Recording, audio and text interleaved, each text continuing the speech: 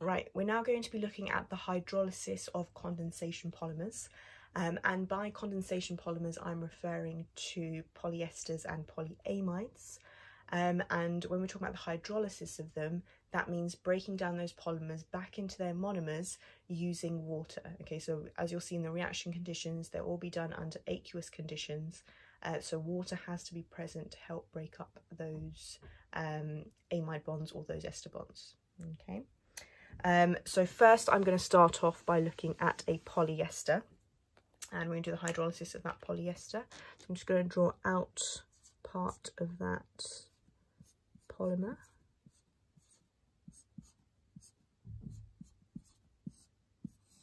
Okay, like so. And we know this is a polyester because we have that ester bond present over here. Okay. Now, when we do the hydrolysis of these, it can be done under acidic conditions or it can be done under alkaline conditions. And it's very important that you know which one is being done because they actually give different products. And that's what examiners are looking for, that you can see the difference between each type of hydrolysis. So let's firstly start off with the acidic hydrolysis. So to do that, you need to have hot aqueous acid. Okay, it can be any acid. Now when we do this, we are breaking the ester bond here. So we break it between the carbonyl carbon and that oxygen there.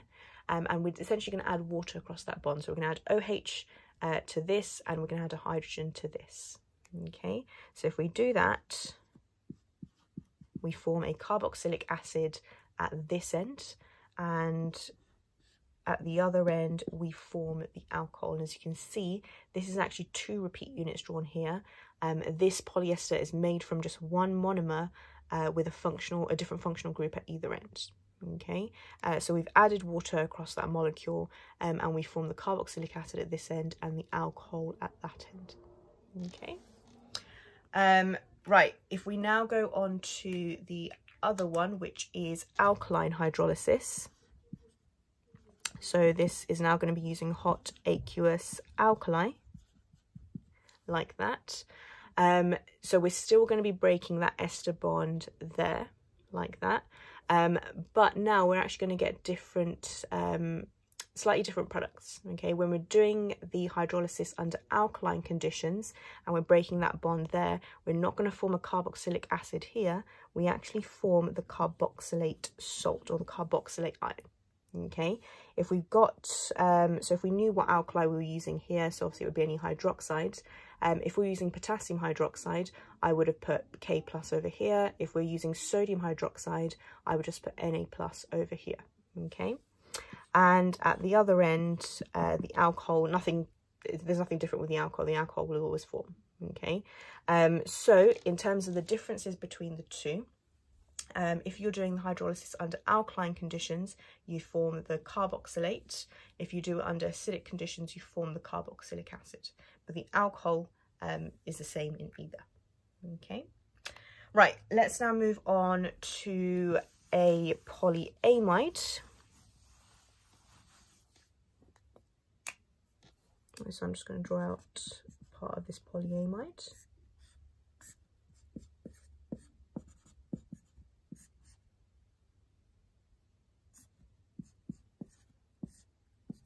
Like that. Okay, we know it's a polyamide because you've got the amide linkage here, and as you can see, there'd be an amide linkage at either end. Now, if we do this hydrolysis under, so again for polyamides, you can do acid hydrolysis, you can do alkaline hydrolysis. When you do the hydrolysis of these, it is this bond that breaks over here, and obviously the one at either end as well. Okay, so if we're doing this under hot aqueous acid conditions, remember you're adding water across it, so OH is going to add over here, so that's going to form a carboxylic acid at one end, and at the other end, usually you'd think would form, so we're going to add that one hydrogen to form the amine here. Now be careful, we're doing this under aqueous acid conditions. Okay, you have a lone pair here on the nitrogen. Under acidic conditions, there's lots of protons flying around, there's lots of H pluses flying around, okay? So that means this nitrogen here will be protonated again, Okay, so we're actually going to form the ammonium ion at that end under acidic conditions, like so. Okay, so that's the monomer that is going to, or that's the product that's going to form when we do the acid hydrolysis of this polyamide. If we now do the alkaline hydrolysis, sorry, I picked up the wrong colour pen. If we now do the alkaline hydrolysis of this,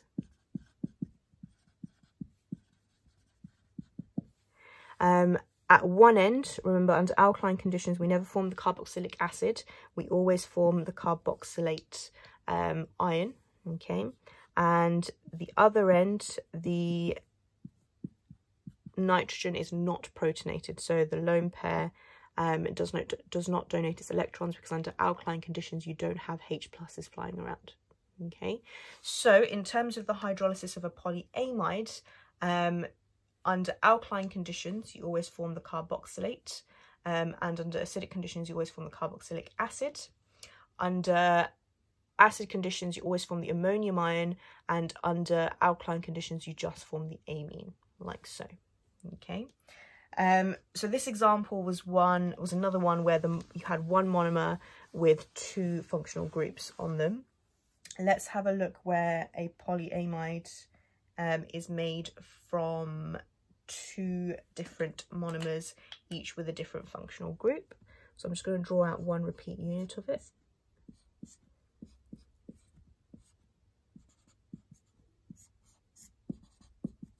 Like so. Okay, again, we know that this is a polyamide because you've got that ester bond there, and not ester, sorry, we've got the amide bond there, and as you can see at either end, we're going to form an amide bond as well. Okay, so let's have a look at the products where we do the acidic hydrolysis of this, so hot aqueous acid. Right, as you can see over here, when we break this bond here, and obviously we're going to break this bond here, we're going to form this dicarboxylic acid. Okay, so this one monomer is where you have the dicarboxylic acid. The other one is where you have this diamine monomer over here. Okay, now remember, amines under acidic conditions will always be protonated, so you're actually going to form this diamine over here. Okay, the nitrogen will be protonated because it's acidic conditions. Okay, just always double check the number of carbons.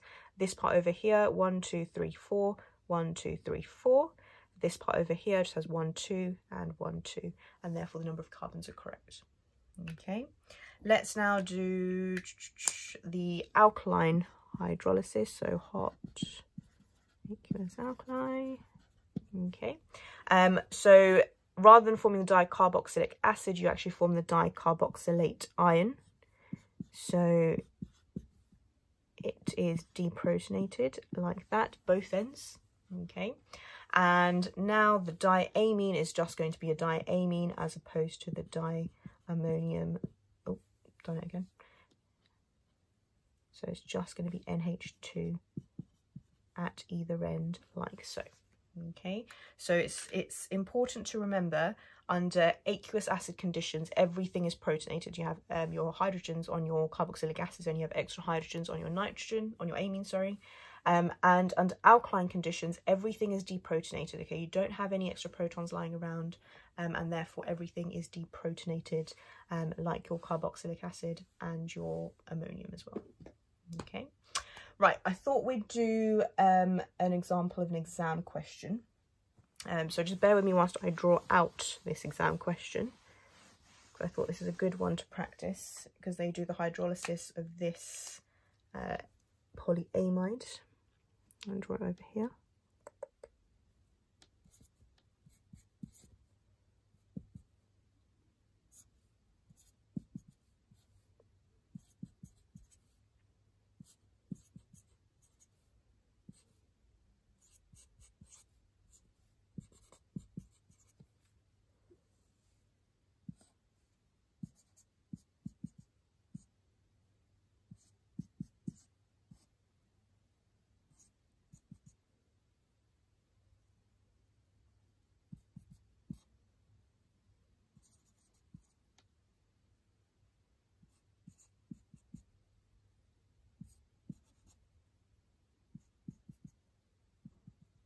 Okay, so in the question you are given this molecule. It is a polyamide.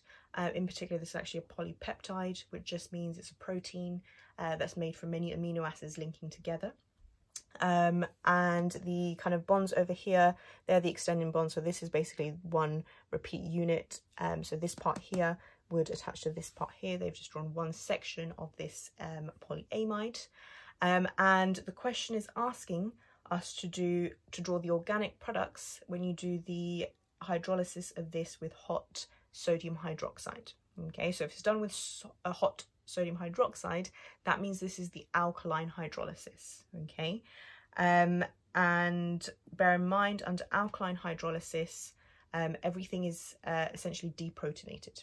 Okay, so let's have a look at this kind of structure. We're going to look at what bonds, and this is what you should do as well. You're going to see what bonds are going to break over here by identifying what functional groups we have.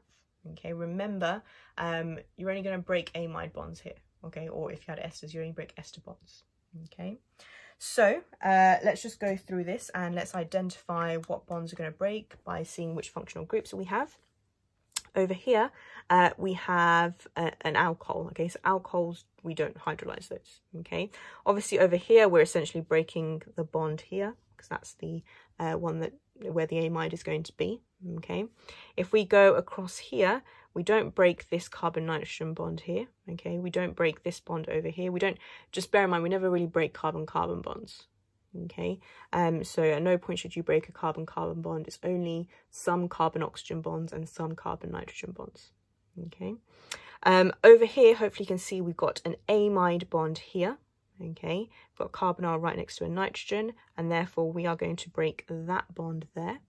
Okay, moving on to this end, we're not going to break this bond here. This isn't part of the amide.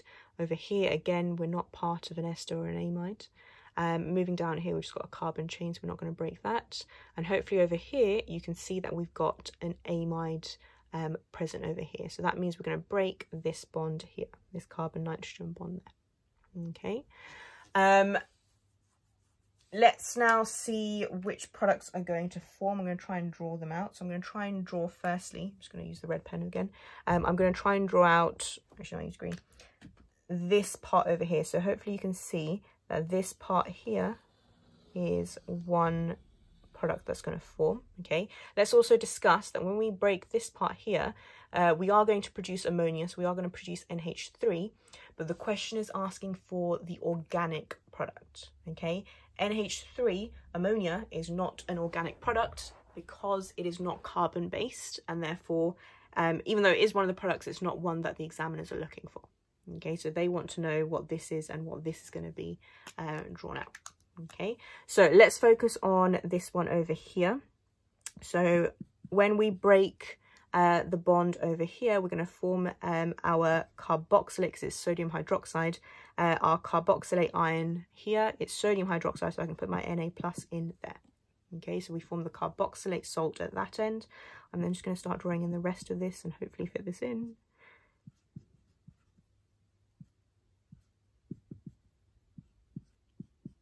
Okay, when we get to this end, again, you're going to form a carboxylate here, so Na plus like that. Okay, moving down to this end, you've got an amine here. It's under alkaline conditions, so it should just form NH2. You should still have your lone pair present there. Okay, so that one is one product that is going to form in this process. Let's now have a look at the other product. I'm just going to use a black pen for this. So that is this part here. Okay, like that. So I'm now going to draw that part out and see what we get. Remember, the alcohol stays the same. The alcohol is not a functional group that changes during this hydrolysis. So if I just start drawing everything else out.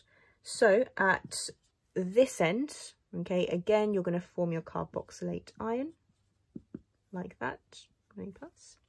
And at this end, you're going to form an amine, so NH2. Okay, your lone pair should still be present in that. Okay, so key thing for these questions, identify any amides or esters. Okay, and therefore from there you can identify which bonds break. So you should be drawing in these squiggly lines like I have been. Okay, then you identify which one's going to be an organic product and which one's not going to be organic. So for example, this part here is not something that the examiners are looking for. And then you look at what conditions you have. If you've got acidic conditions, you should be forming ammonium ions, you should be forming carboxylic acids. And if it's done under alkaline conditions, you should be forming the carboxylate salt, and you should just be forming the amine like we have in this question here.